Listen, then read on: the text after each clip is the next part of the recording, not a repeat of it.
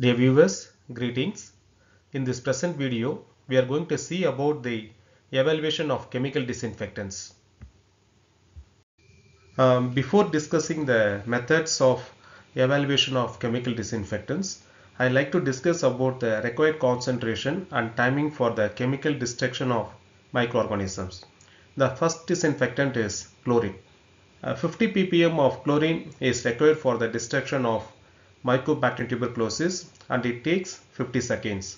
0.1 ppm of chlorine is required for the destruction of Entamoeba cyst and it takes 150 minutes. 3 ppm of chlorine is required for the destruction of hepatitis A virus and it needs 30 minutes. The next disinfectant is ethyl alcohol or ethanol. 70% ethanol is required for the destruction of Staph aureus, E. coli and poliovirus and the required time is 10 minutes for Staphylococcus aureus, 2 minutes for Escherichia coli and 10 minutes for poliovirus. The next disinfectant is hydrogen peroxide. 3% hydrogen peroxide is required for the destruction of Staphylococcus aureus, Neisseria gonorrhea and herpes simplex virus. 12.5 seconds is required for the destruction of Staphylococcus aureus. 0.3 seconds is required for the destruction of Neisseria gonorrhea and 12.8 seconds required for the destruction of herpes simplex virus. The next disinfectant is quaternary ammonium compounds. 450 ppm of quaternary ammonium compounds is required for the destruction of Staphylococcus aureus and it takes 10 minutes for destruction. 300 ppm of ammonium compounds are required for the destruction of Salmonella typhi and it needs 10 minutes. And finally, ethylene oxide gas. 500 mg per liter of ethylene oxide gas is required for the destruction of Staphylococcus faecalis and it requires 2 to 4 minutes. And finally, 10,000 mg per liter of ethylene oxide gas is required for the destruction of influenza virus and it requires 25 hours for destruction. And next is methods for evaluation of disinfectants. Widely, 5 methods are used for the evaluation of disinfectants. They are Phenol Coefficient test, filter paper method, used dilution test, in-use test or Kelsey-Maurer test, and finally Kelsey-Sykes capacity test. These 5 tests are used for the evaluation of chemical disinfectants. The first test for the evaluation of the disinfectants is Phenol Coefficient test. Phenol. Phenol was previously called as carbolic acid and it is recognized as the first chemical agent with excellent antimicrobial properties and it was used by Joseph Lister in the year 1867. At the concentration of 0.1% to 1%, the phenol is bacteriostatic in nature. That is, it stops the reproduction of bacteria. At higher concentration, that is from 1% to 2%, phenol is fungicidal and bactericidal in nature. That is, it destroys the fungus or bacteria. Phenol can kill anthrax spores at 5% concentration within 48 hours. Although phenol has an excellent antiseptic properties, it is not used as a common antiseptic due to its systemic toxicity on the skin. And next is method of testing of phenol coefficient. Since Joseph Lister introduced the phenol as the first disinfectant, it has been the standard disinfectant to which other disinfectants are compared under the same conditions. The phenol coefficient is a number obtained by dividing dilution ratio of the test disinfectant with the dilution ratio of the phenol. In simple, phenol coefficient is equal to dilution rate of the disinfectant divided by dilution rate of the phenol. For example, the dilution rate of the test disinfectant is 500 and the dilution rate of the phenol is 100 means the overall phenol coefficient is 5. This is the method for calculating the phenol coefficient. This slide shows the method of calculation of phenol coefficient of various chemical disinfectants. In 1903, British chemist Samuel Riddell and J.T. Ansel Walker established a protocol to compare the effectiveness of a variety of chemicals with that of phenol using their two test organisms, Staphylococcus aureus and Salmonella typhi. And they exposed the test bacteria to the antimicrobial chemical solution which was diluted in water for 7.5 minutes. They then calculated a phenol coefficient for each chemical for each of the two bacteria tested. Next, this slide shows the phenol coefficient of various chemical disinfectants against the two bacterial pathogens, Staphylococcus aureus and Salmonella typhi, based on the protocol which was proposed in 1903 by the British chemist Samuel Riddell and J.T. Ansel Walker.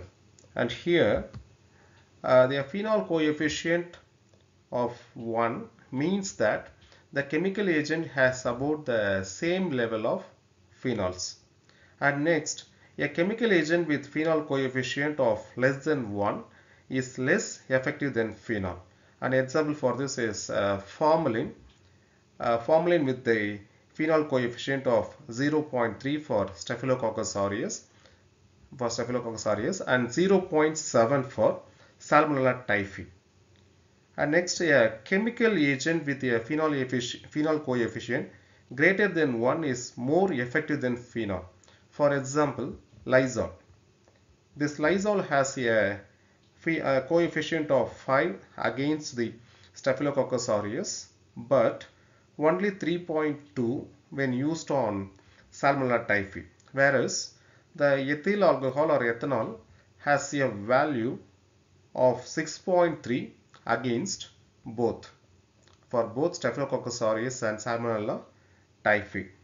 And finally, the chloramine has a phenol coefficient of 133 against the Staphylococcus aureus and 100 against the Salmonella typhi respectively.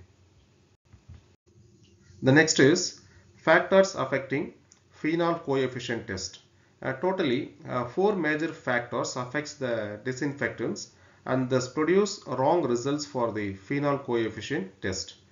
The factors are temperature, pH, surface activity, and presence of interfering substances. The first factor is temperature. An increase in temperature has shown increased disinfectant properties. The second factor is pH. Optimum growth is achieved at pH between 6 to 8. Thus, the recommended pH for the test is 7.5. The third factor is surface activity. The surface active compounds in low concentration may increase the disinfectant power. And finally, the fourth factor is the presence of interfering substances. Interfering substances such as certain salts may hinder disinfectant activity. These 4 are the factors affecting the phenol coefficient test. And finally, limitations of phenol coefficient test. The first limitation is the phenol coefficient test are designed specifically for determining the disinfectant power of phenol-like disinfectants. However, some chemicals whose structure, for example, chlorine, picric acid, hydrogen peroxide, formalin, and iodine, these chemicals whose structure and properties are completely different from phenol but are germicides have been compared with phenol. This is the first limitation. The second limitation is in some cases water insoluble compounds are compared with the phenol either in their pure form or diluted in other kinds of solvents. Such misuse of phenol coefficient creates a confusion. The third limitation is it is also not recommended to use phenol coefficient for testing antiseptics because antiseptics are not used to kill the Bacillus species or Bacillus typhosus usually used in the phenol test. And finally, the different antiseptics kill different bacteria with varying antiseptic power. One example is tincture iodine, which is 760 times more disinfecting compared to 5% phenol solution. However, in reality, Tincture iodine is not 760 times more germicidal than 5% phenol in practical conditions. That's all about the phenol coefficient test. And the second method for the evaluation of the chemical disinfectant is filter paper method, which is also called as the disc diffusion method. And the filter paper method of evaluating a chemical agent is simpler than determining a phenol coefficient, and it also uses a small filter paper disc which was soaked with different chemical reagents. A disc of filter paper is soaked with a chemical and placed on a agar plate, particularly the Muller-Hinton agar plates that has been previously inoculated and incubated with the test organisms. And after 24 hours incubation, if the chemical is effective, a clear zone representing the incubation growth can be seen around the disc like this.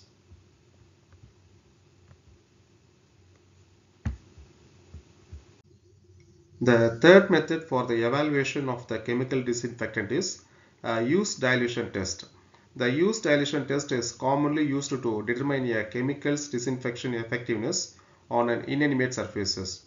For this test, a cylinder of stainless steel or glass is dipped in a culture of targeted microorganisms and then dried at 37 degrees Celsius. The cylinder is then dipped in a solution of disinfectant at various concentrations for 10 minutes at 20 degrees Celsius. And finally, the cylinder is transferred to a new test tube containing fresh sterile medium that does not contain disinfectants, and this test tube is incubated for 48 hours. The bacterial survival is demonstrated by the presence of turbidity in the medium, whereas killing of the target organisms on the cylinder by the disinfectant will not produce any turbidity. And the fourth method used for the evaluation of the chemical disinfectant is in-use test or calcium-Maurer test. In-use test or calcium-Maurer test can determine whether an actively used solution of disinfectant is microbially contaminated or not. Here in this test, 1 ml of the used disinfectant is diluted into 9 ml of the sterile broth medium that also contains the disinfectant inactivator, that is a compound to inactivate the disinfectant. And from this 10 drops totaling approximately 0.2 ml of the mixture are inoculated onto each of the 2 agar plates. One plate is incubated at 37 degrees Celsius for 3 days and the other is incubated at room temperature for 7 days. The plates are monitored for growth of microbial colonies, and growth of 5 or more colonies on either plate suggests that the viable microbial cells existed in the disinfectant solution and that is contaminated. The final method for the evaluation of the disinfectant is Calcey-Sykes capacity test.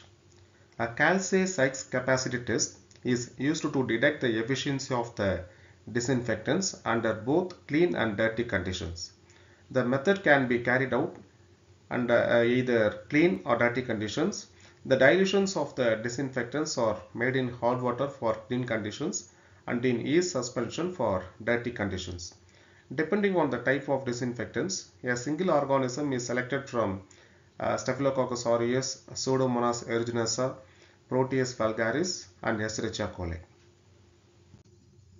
In this test, 1 ml of the bacterial inoculum was added into the disinfectants in 3 successive lots at 0 minutes, 10 minutes and 20 minutes, and the contact time of the disinfectant and the test bacteria is 8 minutes. The 3 sets of 5 replicate cultures corresponding to each challenge are incubated at 32 degrees Celsius for 48 hours and the growth is assessed by turbidity.